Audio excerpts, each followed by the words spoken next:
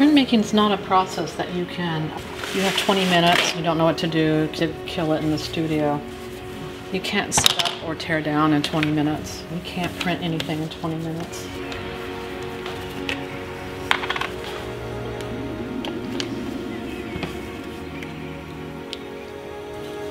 These are oil-based inks, and oil-based inks, the enemy is air, so I have to be really careful and make sure I seal everything back up.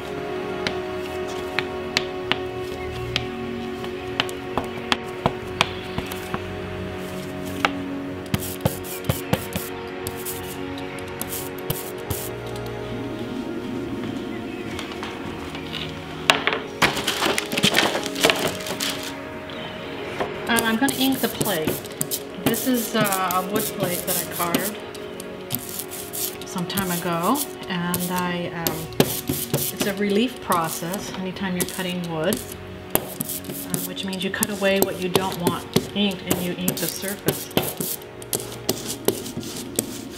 So this is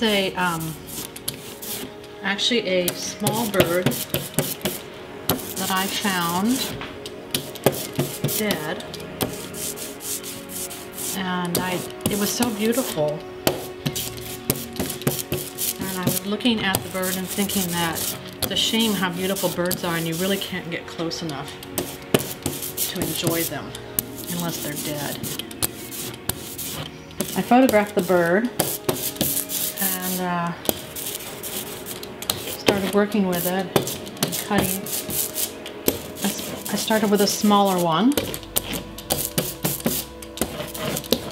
And I did a dry point, which is a intaglio process. The primary definition of printmaking, as I do anyway, is you're talking about taking a non-porous matrix and doing something to it that gives you a design, inking that, and then transferring that ink from the non-porous matrix to a porous matrix, which is in this case paper.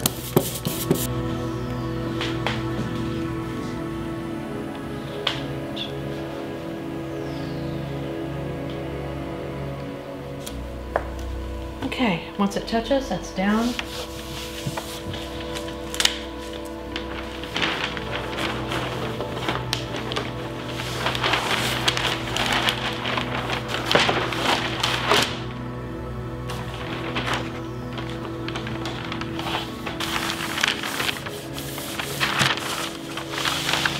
This plate is too big for my press, which is the easy way to transfer the ink.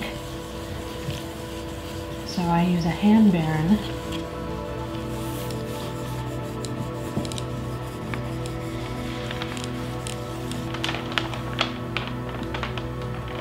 The good thing about using the baron is that you can lift it up and take a look and see what's happening and see if it's doing what you want it to.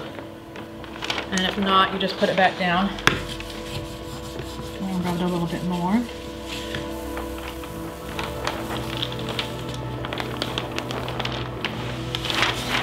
I wanted to do these two birds together. It's kind of a yin and a yang thing. And what I'll probably do is I'll go back in and add, I sometimes like to add threads and stuff and tie them in together. And I've been working on a series, these dead birds are called Death Becomes Her, and it's about the cycle of life, how things are born and they live and they die, and when they die they disappear into the ground and new things come about, and we're all tied together.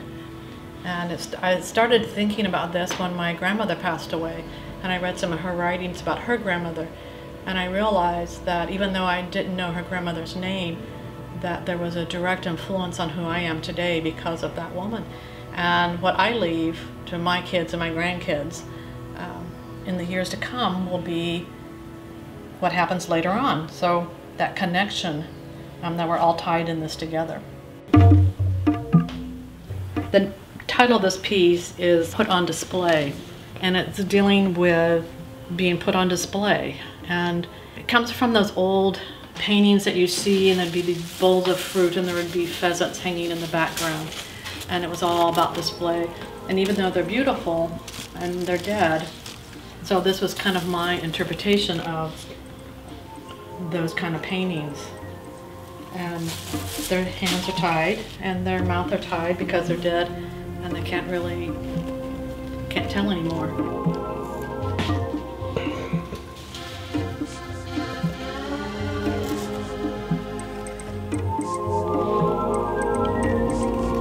So this is the same bird, except smaller. That was the first one that I cut. In all printmaking processes, every time you want to add a color, you have to have a different plate.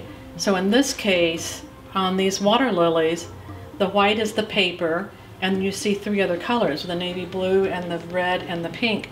So that means there's 3 plates that was added to that. And that's a wood process that, and you can see here these are the plates. And the final plate is always the darkest plate. You can tell that was where that blue came from. The process is called a key block process. This being the key block, so this one is the one that's cut first. And you cut this one, and then everything else matches to this so that you have perfect registration. This is an etching plate. It is on a zinc plate here that I put an image on. You draw on it when there's a covering on it, and then you put it into the acid, and the acid eats it away. So this is the opposite process than the relief process.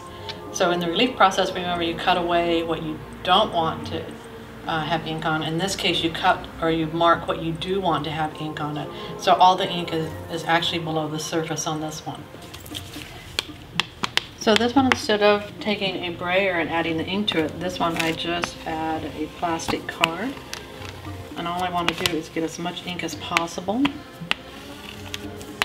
under the surface. And you need to use something really pretty soft so that you don't actually scratch the plates.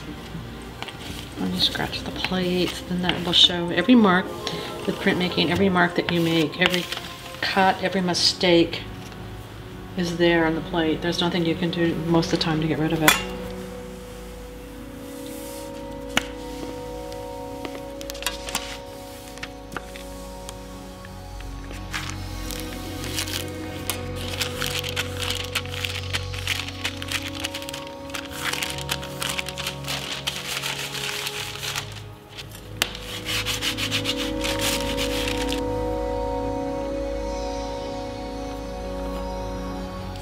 This is called palming. I'm trying to palm. I'm trying to make sure I get everything off.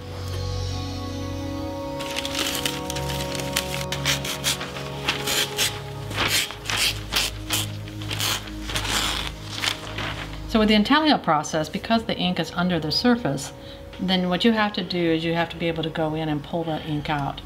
And so typically what you would do is either use wet paper, or you have to use an Asian paper that's soft, that will go down into the grooves there. And you need the pressure from a press and blankets on it. And the blankets will push down into there and pull that ink back up, and that's what you're looking for.